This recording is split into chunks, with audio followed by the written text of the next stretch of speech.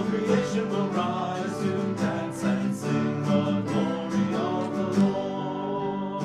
Then shall the nations come together to the mountain of the Lord. They shall walk in the light of the Lord. In the day of the Lord, the sun will shine like the dawn of eternal day.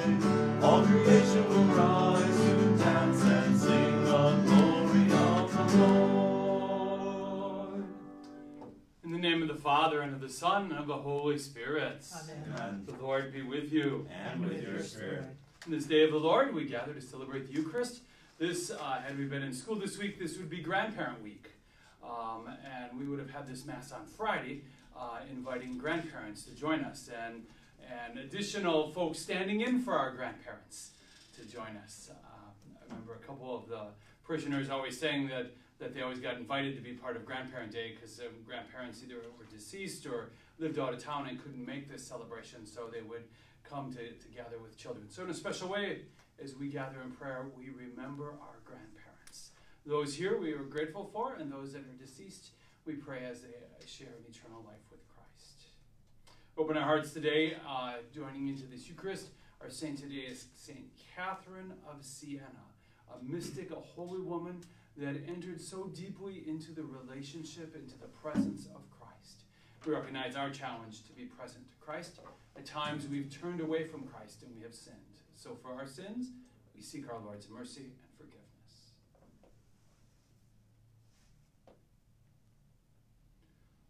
Lord Jesus, you are the way to the Father. Lord, have mercy. Lord, have mercy. Christ Jesus, you are our Redeemer. Christ, have mercy. Christ, have mercy. Lord Jesus, you are the light in the darkness of our world. Lord, have mercy. Lord, have mercy. May Almighty God have mercy on us, forgive us our sins, bring us to everlasting life. Amen. And let us pray. O God, who sent Saint Catherine of Siena on fire with divine love, in her contemplation of the Lord's passion and her service of your church, grant through her intercession that your people, participating in the mystery of Christ, may ever exult in the revelation of his glory. Who lives and reigns with you in the unity of the Holy Spirit, one God, forever and ever. Amen.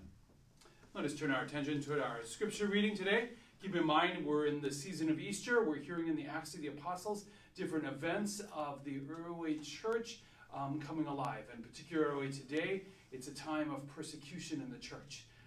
If you were to stand up and say if you were a Catholic, you'd be in trouble. Even for your life, you'd need to run. And so we listen.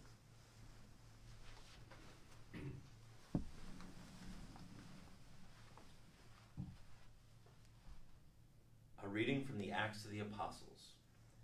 There broke out a severe persecution of the church in Jerusalem, and all were scattered throughout the countryside of Judea and Samaria, except the apostles. Devout men buried Stephen and made a loud lament over him. Saul, meanwhile, was trying to destroy the church. Entering a house after house, dragging out men and women, he handed them over for imprisonment. Now those who had been scattered went about preaching the word. Thus Philip went down to the city of Samaria and proclaimed the Christ to them. With one accord the crowds paid attention to what was said by Philip. When they heard it and saw the signs he was doing, for unclean spirits, crying out in loud voice, came out of many possessed people, and many paralyzed and crippled people were cured. There was great joy in the city. The word of the Lord. Thanks be to God.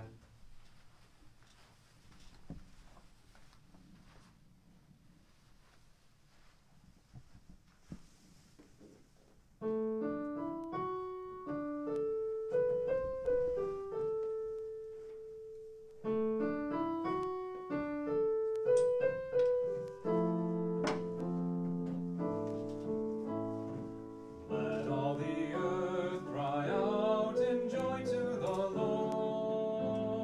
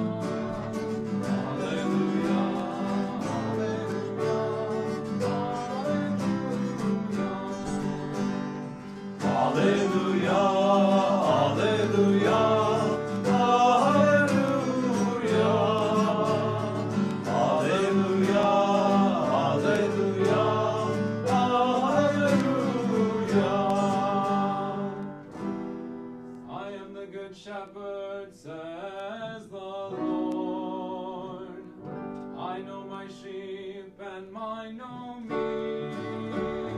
Hallelujah, hallelujah, hallelujah, hallelujah, hallelujah, hallelujah.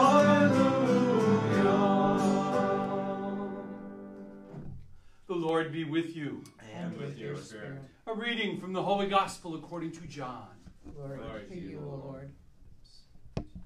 Jesus said to the crowds, I am the bread of life, and whoever comes to me will never hunger, and whoever believes in me will never thirst.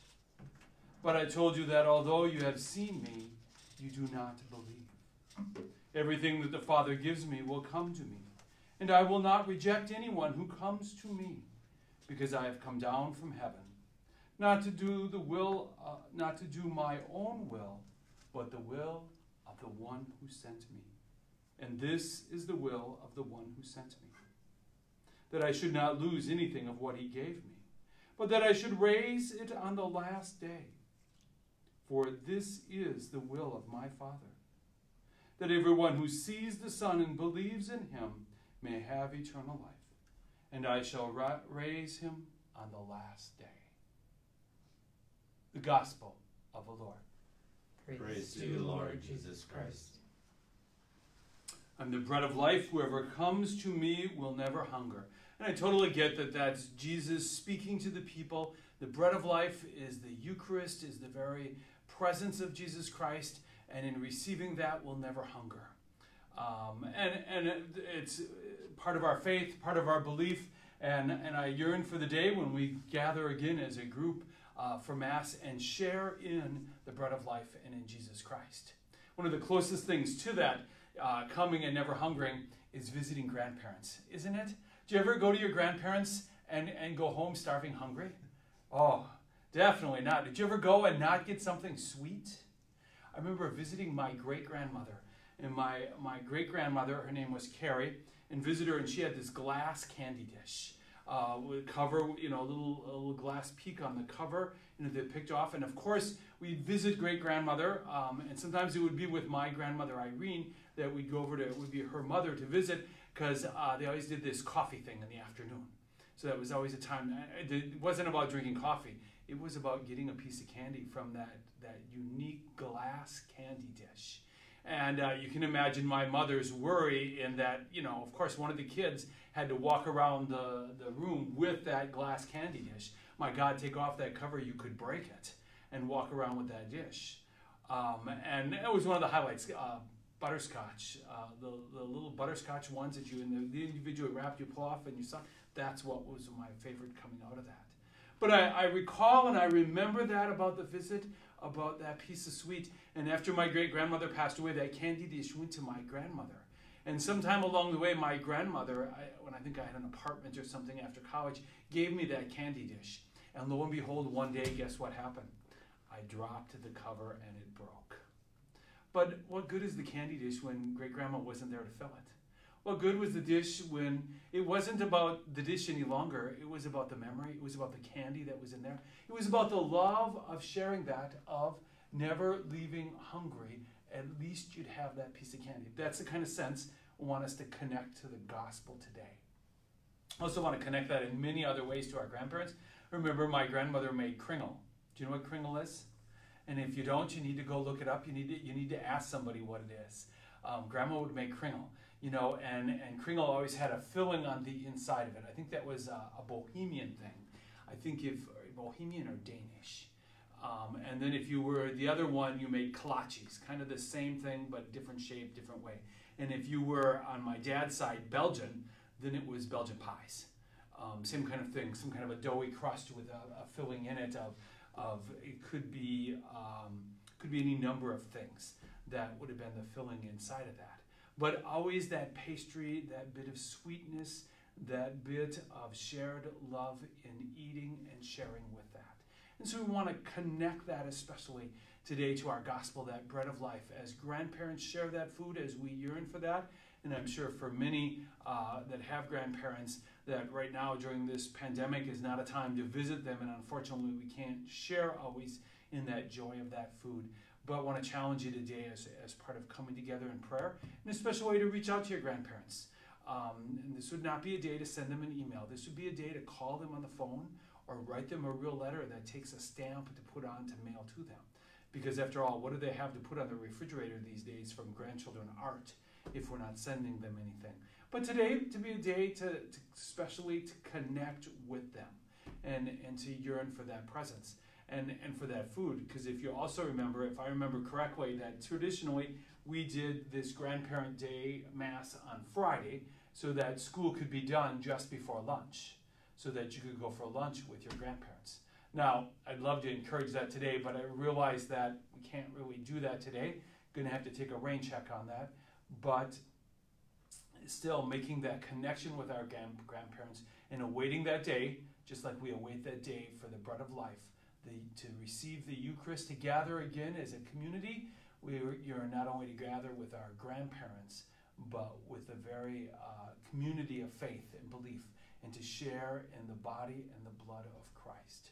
And so allow ourselves to yearn for that, for our grandparents, and especially for Jesus. And so let's open our hearts further to that today as we pray for that day of returning, as we pray for the wonderful gift of grandparents, and if our grandparents are deceased, pray that they share in eternal life with Christ.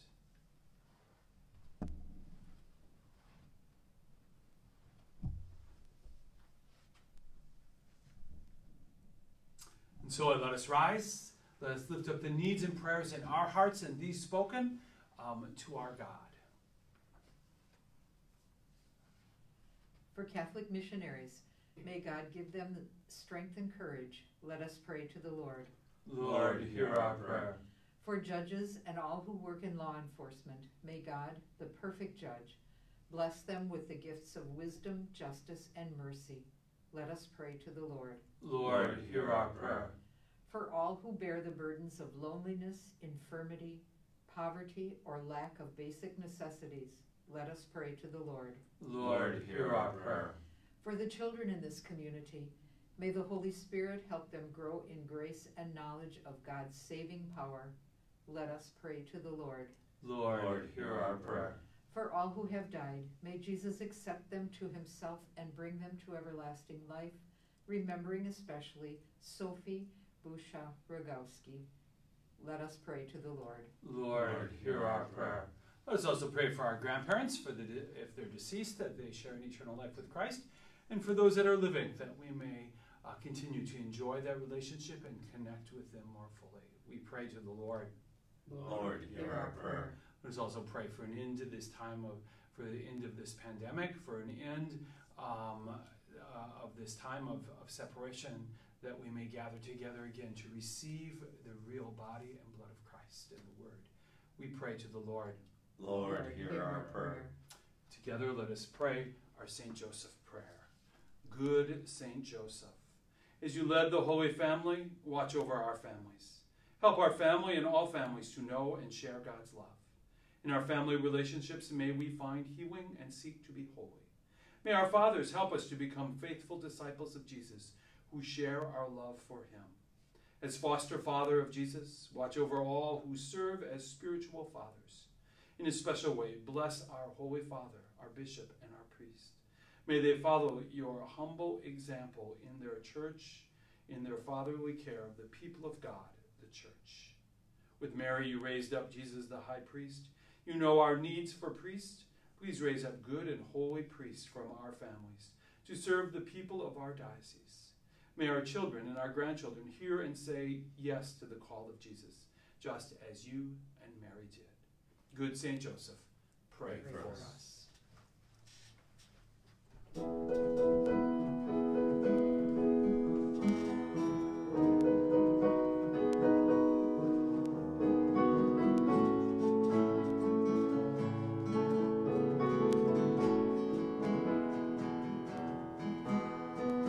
Open the eyes of my heart, Lord. Open the eyes of my heart. I want to see you. I want to see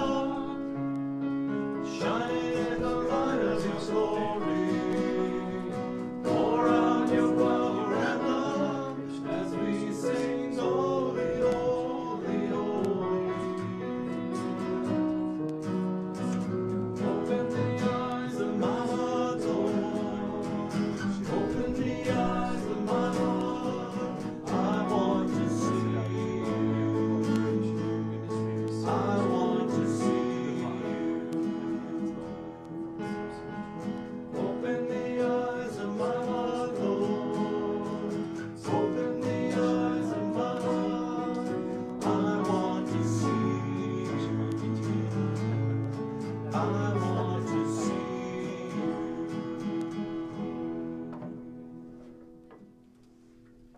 Pray, boys and girls, brothers and sisters, that my sacrifice and yours may be acceptable to God the Father Almighty. May the Lord accept the sacrifice at your hands, for the praise and glory of his name, for our good and good of all his holy church.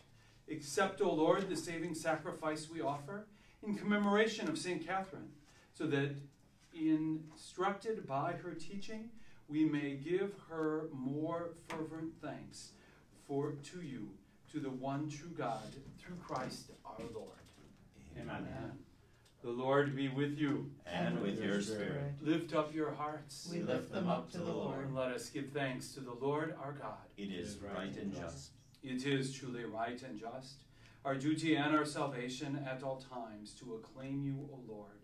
But in this time alone, all to laud you yet more gloriously, when Christ our Passover has been sacrificed.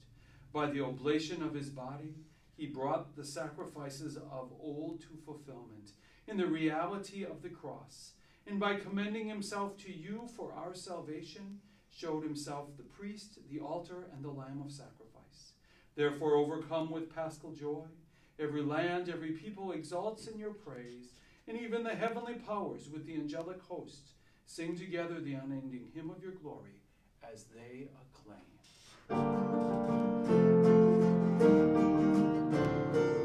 Holy, holy, holy, Lord God of hosts, heaven and earth are full of your glory.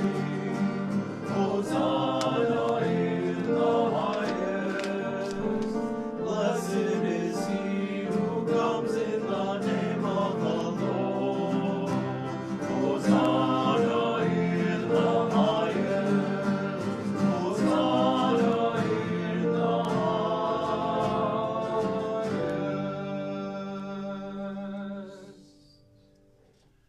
You are indeed holy, O Lord, the font of all holiness.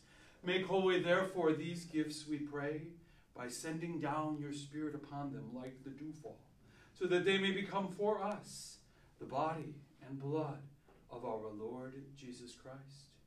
The time he was betrayed and entered willingly into his passion, he took bread. Giving thanks, broke it, gave it to his disciples, saying, "Take this, all of you, and eat of it, for this is my body, which will be given up for you."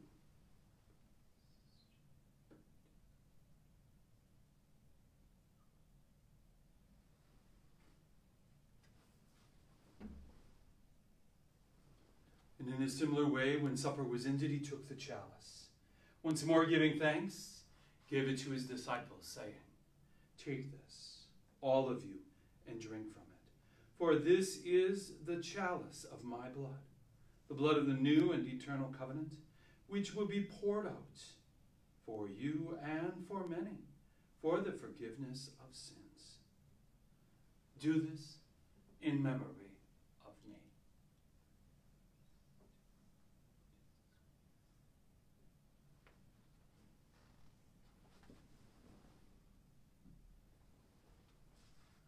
The mystery of faith. When we eat this bread and drink this cup, we proclaim your death, O Lord, until you come again. Therefore, as we celebrate the memorial of his death and resurrection, we offer you, Lord, the bread of life, the chalice of salvation, giving thanks that you have held us worthy to be in your presence and minister to you. Humbly we pray that, partaking of the body and blood of Christ, we may be gathered into one by the Holy Spirit. Remember, Lord, your church spread throughout the world. Bring her to the fullness of charity, together with Francis our Pope, David our Bishop, and all the clergy. Remember also our brothers and sisters who have fallen asleep in the hope of the resurrection, and all who have died in your mercy. Welcome them into the light of your face. Have mercy on us all, we pray, that with the Blessed Virgin Mary, Mother of God, with blessed Joseph, her spouse, with the blessed apostles, with St. Catherine of Siena, with St. Francis of Assisi, and with all the saints who have pleased you throughout the ages, we may merit to be co-heirs to eternal life, and may praise and glorify you through your Son, Jesus Christ.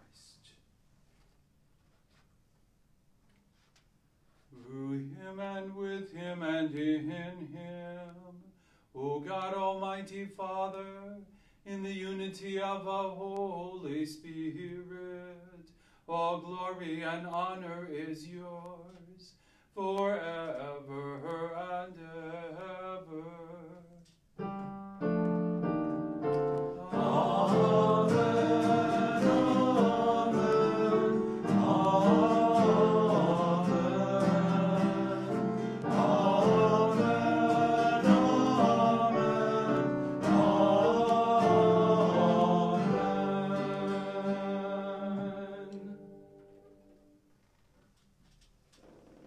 Savior's command, formed by divine teaching, we dare to say, Our Father, who art in heaven, hallowed be thy name. Thy kingdom come, thy will be done, on earth as it is in heaven. Give us this day our daily bread, and forgive us our trespasses, as we forgive those who trespass against us. And lead us not into temptation, but deliver us from evil. Deliver us, Lord, we pray, from every evil. Graciously grant peace in our days, that by the help of your mercy we may be always free from sin and safe from all distress, as we await the blessed hope, the coming of our Savior, Jesus Christ. For the kingdom, the power, and the glory are yours, now and forever. Lord Jesus Christ, who said to your apostles, "Peace I leave you, my peace I give you," look not on our sins, but on the faith of your church. Graciously grant your peace and unity in accordance with your will, who live and reign forever and ever. Amen. Peace of the Lord be with you always. And with your spirit. And today, as we offer each other this sign of peace, I'm going to invite you into a quiet moment, thinking of all your classmates and those that we would normally have gathered with. And in our hearts, we share that peace with them, and we also share that peace in a special way with our grandparents.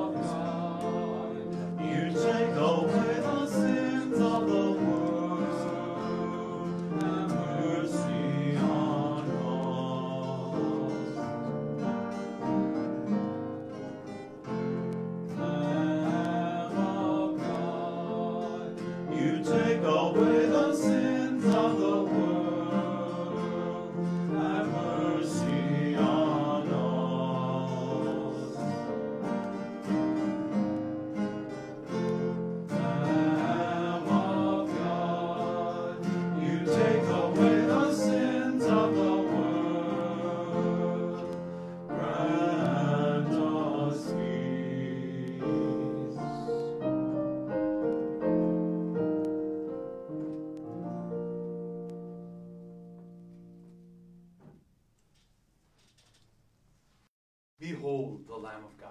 Behold him who takes away the sins of the world. Blessed are they who are called to the supper of the Lamb. Lord, I am not worthy that you should enter under my roof, but only say the word, and my soul shall be healed.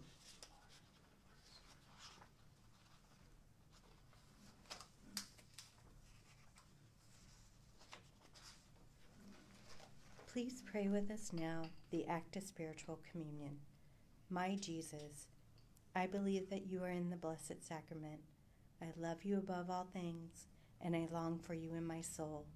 Since I cannot now receive you sacramentally, come at least spiritually into my heart, as though you have already come.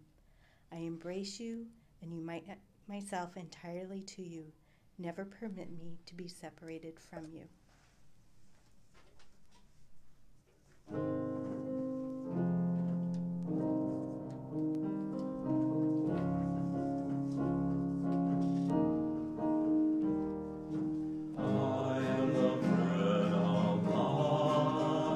Who come to me shall not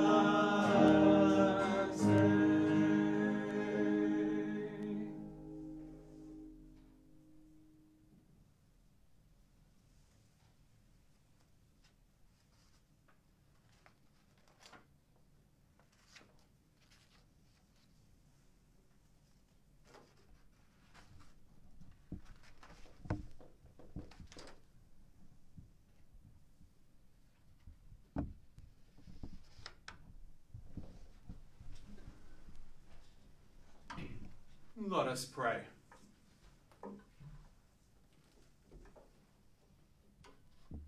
The heavenly table at which we have been fed, O Lord, confer eternal life upon us, as even in this world it nourished the life of St. Catherine, through Christ our Lord. Amen. Well, an encouragement to grandparents to be people, to be grandparents, continually encouraging and inviting your children and especially grandchildren deeper into the faith and sharing in the faith. Sorry about remembering my grandmother Irene. After I graduated from college and I was working in Minnesota, when I'd come back for the holidays, my folks were dairy farmers. So if I went and stayed on the farm, I was getting up early in the morning, doing chores, milking cows, doing all that. You know, why am I working full-time and coming home for Thanksgiving or Christmas and then doing barn chores? So Grandma invited me to stay with her. I thought that was a good idea. So I'd stay with her. Like I'd come home for Thanksgiving, so I'd get home on that Wednesday night, kind of late. And of course, you know, they had later morning mass on Thursday morning at her church. And then I'd stay there Thursday night, and Friday morning she's like, well, she always went to daily mass. So invited me to go along because we would go out for breakfast afterward with her lady friends. I thought, well, that's a good idea. Mass was at some early hour, like 7:30 in the morning. So I thought, but that's okay. We can leave the house at 7:20, 7:23, get there in plenty of time. Oh, no. Grandma had a tradition. You had to leave before that because you had to get the parking spot in front of church. Not only did you have to get that front parking spot, you had to be there in time to pray a rosary before Mass started. We were leaving the house at 7 a.m. for 7:30 Mass. And it was only 10, 12 blocks away, but it included breakfast afterward.